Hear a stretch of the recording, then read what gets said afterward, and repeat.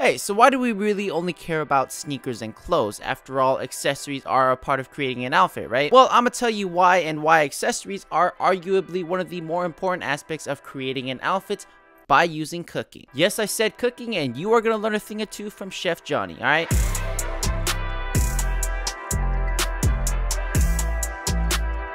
Well, let's look back at the original question, why accessories are a little bit more left out. Well, let's just face it, sneakers and clothes are just more exciting and they are necessary to go out in public. So that kind of makes sense. And there's just much more variety of footwear and how a garment is cut. And really, accessories just aren't as noticeable as a big, bold shirt. Just like when you eat something like a steak dinner. Yeah, no one really cares about the little specks of herbs on the steak or that it was butter based in some rosemary and garlic. Yeah, no one cares about that. They just want the steak. And since we've reached that topic, let's talk about how fashion and cooking are related. So with any dish, there are ingredients. These ingredients are mixed together with a little bit of finesse to create a dish. Just like your wardrobe, aka the pantry and fridge, are mixed together with a little technique and creativity to come up with an outfit. So just think about it. Every single dish has its main stars. Pizza only really requires dough, tomato sauce, and cheese. Noodle soups can't be done without the noodle or the soup. And a fit requires pants, footwear, and a shirt, the main stars. Now sure, you can just eat a bowl of noodles and soup and that's totally fine, just like you can walk out the door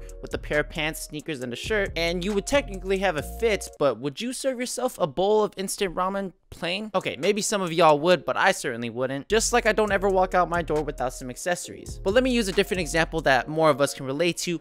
Avocado toast. Any of y'all can make this super easy because technically all you really need is bread and avocado, main ingredients. Let's just call the bread your pants and footwear and the avocado would be your top. Sure, you've technically got avocado toast if you just slap that on, but here is how you spice it up to something tasty. Grab yourself some bagel seasoning. There's different specks of different ingredients that add a little bit of contrast and color to the toast. Let's just call the seasoning like some rings, jewelry, maybe a bag. Then you want to slap on some pickled onions. Let's call this colored headwear. And you've taken your avocado toast to another level with just some simple ingredients. Just like you can turn any fit into something more tasteful. You see, the toppings on a dish will make it a dish you will remember. Sure, the broth is important in a bowl of pho, but what is pho without onions, briskets, bean sprouts, sriracha, and hoisin sauce? That's what makes your eating experience more memorable. Just a bowl of noodles and pho broth? I can't really do it if I'm being honest. But to some people, that might be their preference. I don't think that's a lot of people, but it's totally fine if it is. And so just think about this real quick. The toppings on these dishes are probably the cheapest ingredients to making that dish, right? Just like accessories are the cheaper staples of an outfit. The ingredients carry the dish, the accessories carry the fit. And so I personally don't think you can have an amazing outfit without some sort of accessory. So let's talk about it right after we talk about the sponsor of today's video, He Grooming. See, the main stars of a grooming routine would be brushing your teeth, showering, getting your hair cut. Well, there are other accessories that you can use to up your grooming game. From facial scrubbers to toothbrushes to even deodorant, He Grooming has a solid selection that either smells good or are designed very well to look aesthetically pleasing on your bathroom vanity. Like, check out this smart toothbrush. It has a good weight to it. It's matte black and it looks awesome. Definitely looks a lot better than my white one. It also comes with this really convenient travel case, easy to throw in your dopp kit whenever you're traveling, and it allows the toothbrush to air dry in the case instead of it being moist in a plastic bag. Come on. This facial scrubber right here is simple. It feels very nice and it will exfoliate your skin. Comes with this wireless charging as well, and it looks pretty dope. And this one was actually my favorite out of all of their products because for most guys, acne is actually caused by touching your skin, even when washing your face. So you want to minimize that as much as possible. So that is why I love this scrubber. You get to exfoliate your skin at the same time, and it's a great way to start the day. And then the body wash is dope as well. It exfoliates your skin. It smells perfect. If y'all are interested in picking any of these up, He Grooming has actually just launched their holiday sale where all of their products are up to 50% off, and those are prices you're probably never going to see again. And especially because of that, they're going to sell out insanely fast. So just so you guys know, if you guys do spend $100 or more, you will get a free deodorant. That's something I wouldn't want to miss out on. And for my fellas in New York City, same day delivery. Come on now. All you have to do is click that link in the description, check out He Grooming.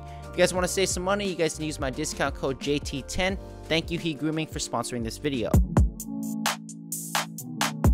So, burning question, you guys know about accessories now. What should you look out for? Well, there are a slew of categories ranging from jewelry to extended belts and slings. So let's start off with the absolute essential and probably the easiest to get into, jewelry. Now, just as a good rule of thumb, this is something to keep in mind. If you are a lighter skinned fella, then you probably want to lean more towards silver accessories. And if you are a darker skin fella, gold will definitely look a lot better on you. But that's just a general rule of thumb. I personally think most guys can rock both, but if you're looking for a place to start off, you can start there. So as a guy, I think easiest thing to get into right away is watches. And you're gonna hear this a bunch from the watch industry, and it's something I totally stand by. You want to start off and stick with Seiko, Casio, Timex, maybe Orient, and a few other brands. Those watches are definitely made a lot better, but at the end of the day, just wear what you like. There are some fast fashion watches that I personally dig, but seriously, you can't beat the price of this Casio watch. So let's keep it moving and talk about other basic jewelry like rings, bracelets, and necklaces. Honestly, this is all going to be your preference, but I think a great place to start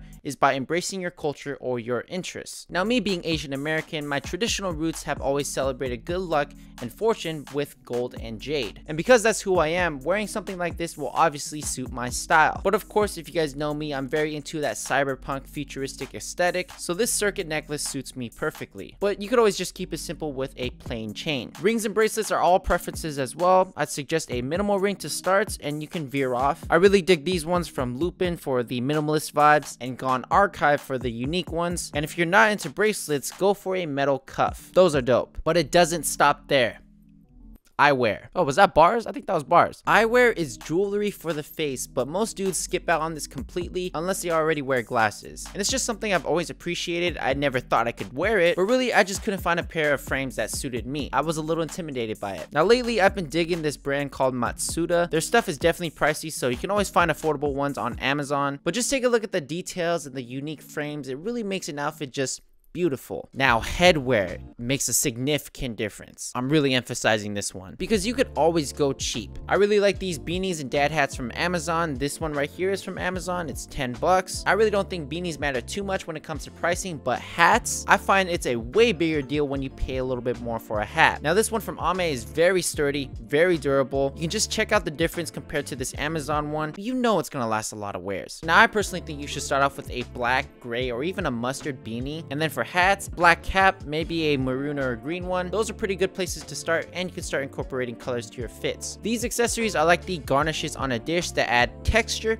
add color, and have a clean presentation to provide a more presentable dish. Think of berries on a dessert or parsley on pasta. It just makes the dish a lot more appetizing. Now, crew socks. Those are definitely underrated, and I could personally hop on this one a little bit more, but a variety of colors is also nice to play around with, and if that's not what you're into, just throw on a scarf. This one's another underrated item that's mainly seen in the colder climates like New York, Chicago, and the Midwest and all that, but it's an additional layering accessory that adds texture and can add color as well. Definitely keep these in mind. And you should definitely play around with bags. Y'all know how much I love slings and tote bags. You don't really need a variety. I think a tan tote bag and a messenger bag is enough for your average dude. I recommend this brand Ojeto for simple ones, but of course go wild. I really dig Orbit Gear and CP Company for my tech wear peeps out there. This is a cold wall yellow one for making a statement, and even this fundamental one with a unique pattern. But for most people, a tote bag will do the trick. So those are accessories that most guys see as their only options. But oh no, it definitely doesn't stop there. So we're gonna rapid fire through these.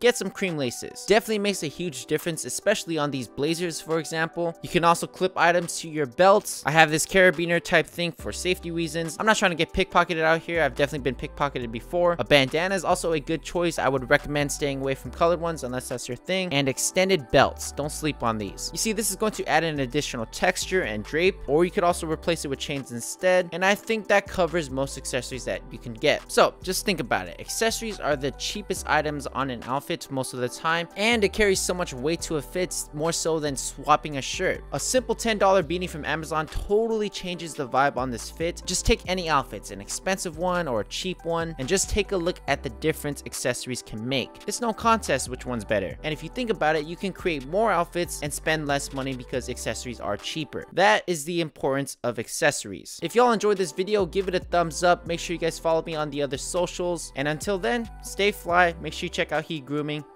Deuces.